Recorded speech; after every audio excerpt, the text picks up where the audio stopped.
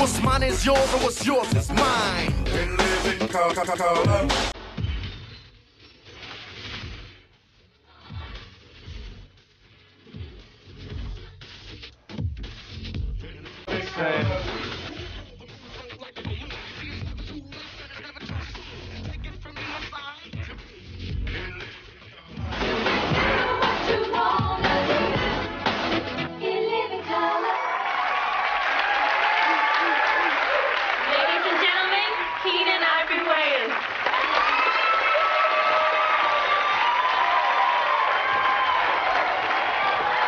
My new look? Huh? You want something, new jacket there? How's everybody doing? Good to have you all here. Thank you. You know the rules. You sit back, you laugh, we do the rest. We'll be back in a minute. Sean, get it going.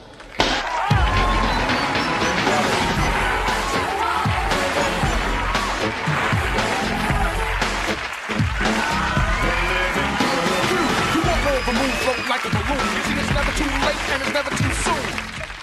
All these guys are bums. He'll want to feel you out, see what you got.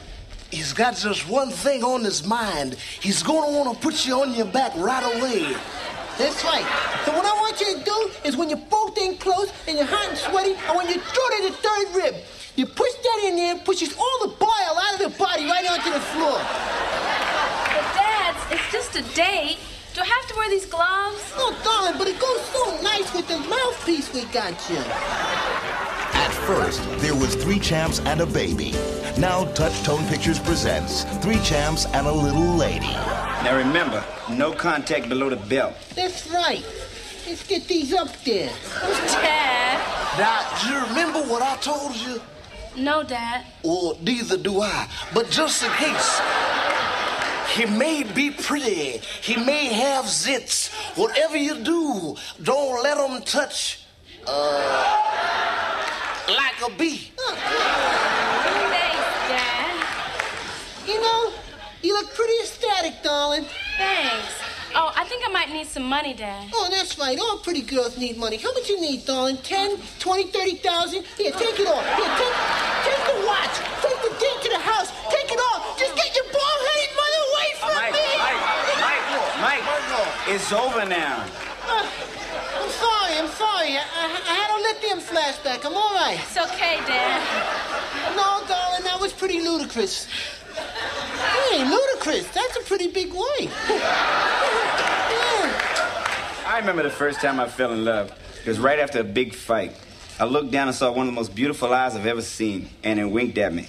Then I picked it up and put it back in the socket. You know, I remember my first date. You do? No, I don't. Well, anyway, darling, just remember, if you have any problems, just call a house. I'll hop in the Mercedes. I'll drive right. No. Dad, doorbell. Yeah, pretty funny, Ollie. Pretty funny.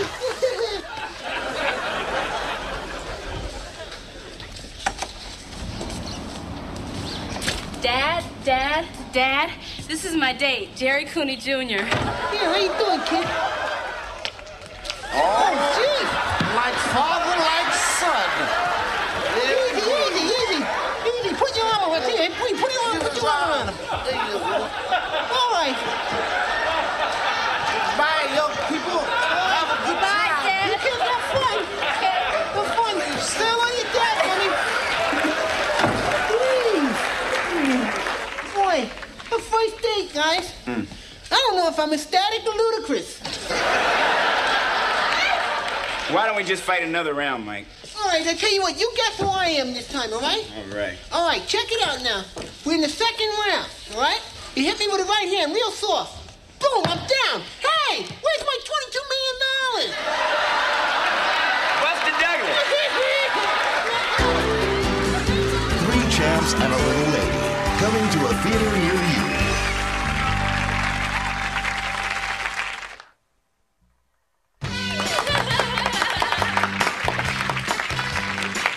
Welcome back to the Newlywed Game. Biff and Bunny, that last round was incredible. Now it's time to see how our husbands' answers match up with what their wives have said. Couple number 3, Philip and Louise. If your wife was a dog, Phil, what kind of a dog would she be? Well, I'd have to say an Afghan because it's tall, it's regal, and it's elegant. Everything that she is. Louise, want to show us your card? She said she would not be a dog. Hey, Louise, it's just a game. I thought the whole point was to win. Well, Philip, you can play the game, but I'm not going to answer a question that I find degrading. I know we've only been married a month, but I don't even think I like you. Well, are we having a verbal conflict, Philip? I know our therapist told us to avoid that. Maybe we should just end this marriage right now. Judges? Judges say end the marriage. Okay. On to couple number 2. Biff, what kind of a dog is your wife? Well, Bob, I always tell Bunny that she's just a cute little fluffy newborn pup with a warm little belly and a sharp, scratchy little tongue and droopy little lovable puppy dog eyes. Bunny, show us your card. Hey, that's a dog. Correct answer. Which brings us to couple number 1, Fred and Wilma. Guys? Yeah. Well, Fred, what kind of a 4-legged mutt are you married to? Hey. My wife ain't no mutt, all right? She's more like a pit bull. A pit bull? Yeah, a pit bull. A pit bull. Isn't that one of them dogs that, clamps onto your behind and will not let go no matter what? Uh-huh. That's what I'm talking about. She said the butt. That's from when we... That's from before. What kind of a dog is that? I said a poodle. Oh. Oh. You be saying whenever we make love, my head be looking like a poodle dangling from a dashboard. The pit bull clan. So stupid. Bob. Okay, Bunny. What part of your body reminds Biff of food? Well, Bob, it's funny you should ask that. You see, Biff puts on these chaps, and he tightens up the saddle, and he straps on those spurs. Specifically, Bunny. Well, my face gets all flushed, and my cheeks are like cherries. Cheeks like cherries. Better put him out to stud. That's also another correct answer and 10 big points. Which brings us back to Fred and Wilma. Well, let me tell you something, Bob. Missy over here ain't the only one with cherry cheeks, except mine ain't the ones that's smiling. Fred, could be your big chance to get out of the doghouse. Cottage cheese. Cottage cheese thighs! Cottage cheese thighs. You know about she got those big lumps of fat on the back of her leg? Which just hunk over, they overflow over her pantyhose. I even drew a picture of it. Check it out. That's a good one. That's the fat right there. And when she walks like this, looks like we get. Come on in. Well, couple number 2, you're our grand prize winner. This is Bob Eubanks and the Newlyweds.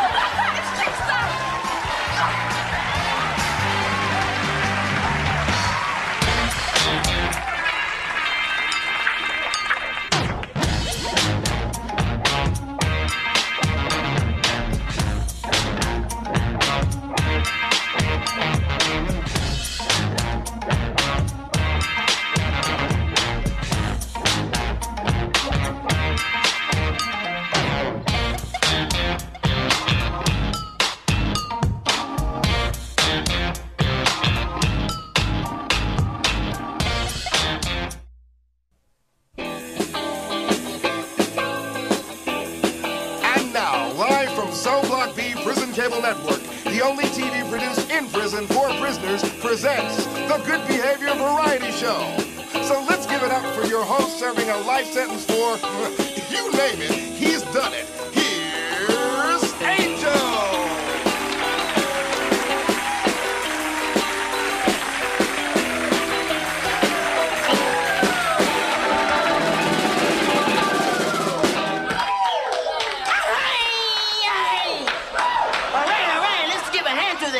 Cable Network Band, come on! All right. I want to tell everybody it's so good to be here, you know what I mean? Oh, well, not good to be here, but good to be here. You know what I'm trying to say. I know you guys are looking at me, you're probably thinking, hey, this guy's a kidnapping, car-stealing, gun-toting killer from Oakland, huh? Well, I'm not, all right? I'm from San Francisco, huh?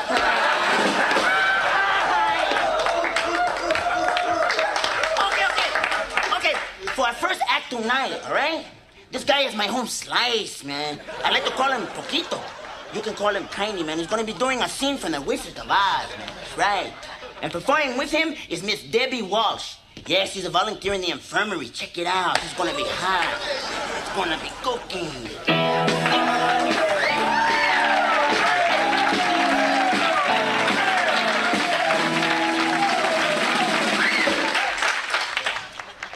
Oil can. Goodness, I can talk again. Good, Tin Woodsman. Look here. Oil me some more, Dorothy.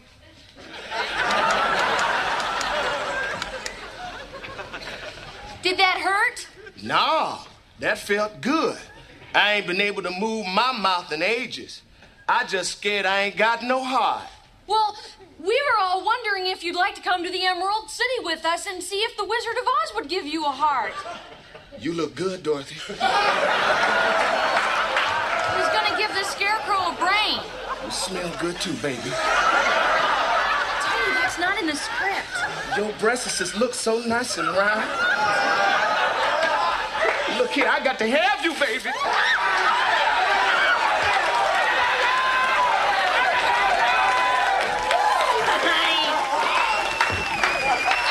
I guess we all can identify with that performance, huh? Now, you all are gonna dig this next act, okay? He killed at the Apollo, he killed at the Comedy Store, he killed at the 7-Eleven. That's why they brought him down here to death row. Let's give it up for the death row comic. Come on. Thank you very much. Yeah, really good to be here. So, is this thing on? Hey, take my life, please. Oh, yeah. I just stabbed the guard 57 times and boy, my arm's tired. Oh, hey, what do you say, folks? You know, I was always a cut up in the family. Matter of fact, I cut up my family. Hey! You know, my next appearance, the Rowan guaranteed me the best seat in the house. I told him, hey, I'll give you an electrifying performance. Hey, is this thing on? Look, folks, I'm down up here. Hey, yeah, I love making people laugh. But see, the key to my jokes is not in the delivery, it's in the execution. All right, it's time. Anybody heard from the governor? Just kidding, y'all. Good night.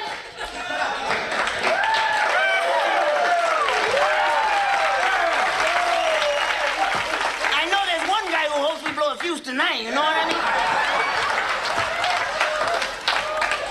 All right, this next act you're gonna love, all right? His last assistant, he saw them having a 25 to life, man. Yeah. Let's give it up for the magic of Charlie Magic. Come on.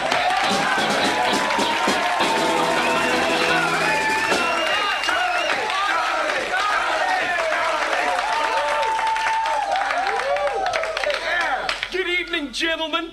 I know what you're thinking. Hell, I'm right inside your heads. Tonight I'm gonna do a little disappearing act for you. I'd like to introduce you to my beautiful assistant, Frank. He's looking especially lovely tonight. Frank's gonna step inside this box now and disappear. And don't think I won't miss him, because he cost me a whole carton of smokes. Okay, now we say the magic words and tap the box twice with the magic wand. Guards to the left of me. Guards to the right. The guard in the tower is sleeping tonight. Helto, Skelto, Alakazam, do the dance of doom and presto. Frank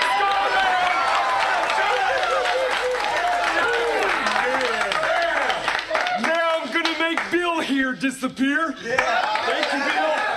Now I'm gonna make Stu disappear. And here comes Mike. Nice knowing you, man. This is the warden. Bring him back now, Charlie. Sorry, man. I don't know how to do that. Everyone, back in your cells immediately. This is a lockdown.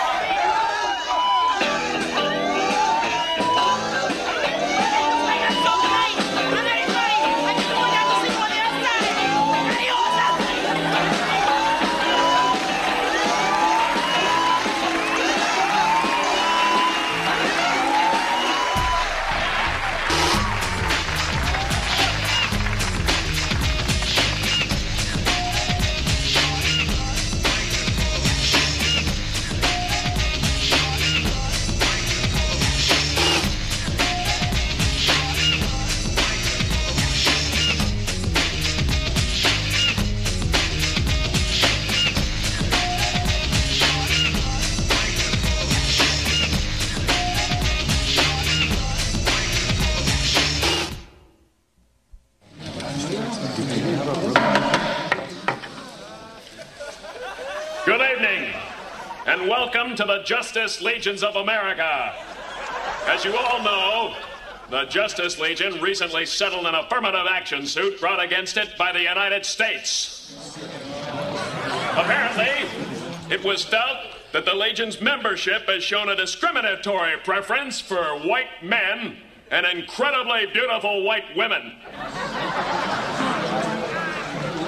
As part of our settlement, without denying or admitting our guilt, I'd now like to present our newest members. Please welcome our first Jewish superhero, Beard Man.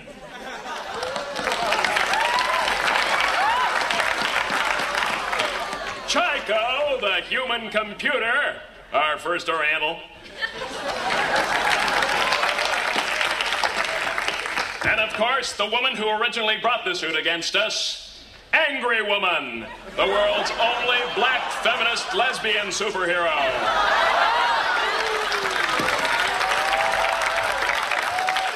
And last but not least, let's give a warm Justice League welcome for the newest handicapped superhero, Handyman!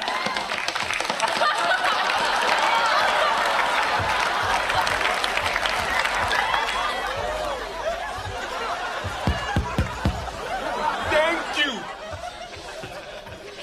I'm a man of few words. And I'd like to say to all those who never believed in the power of the handicap, there's a new sheriff in town, and this is his badge. Whoa! Up in the sky! It's a bird! It's a plane! It's a giant handicap sign! Listen, I'd love to stay and chat, but there's someone who needs my help. I'll be back. Up, and away!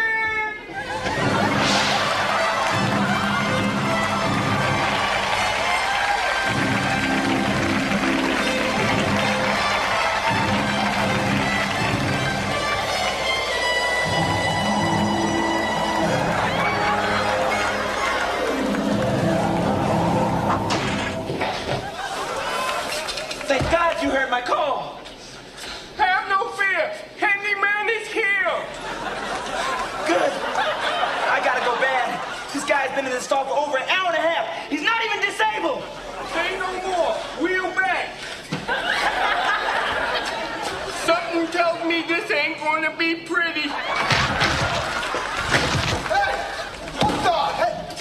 Come on out of the store before there's trouble. I ain't leaving. Uh-oh, look like someone's about to join the ranks of the disabled. Let's get busy. A cold drink of water ought to calm you down. Now get out of here.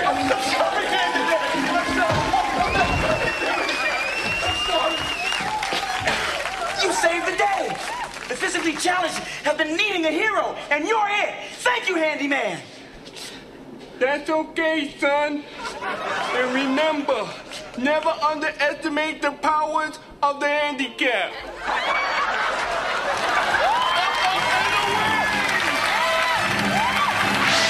Thank God we have Handyman to count on.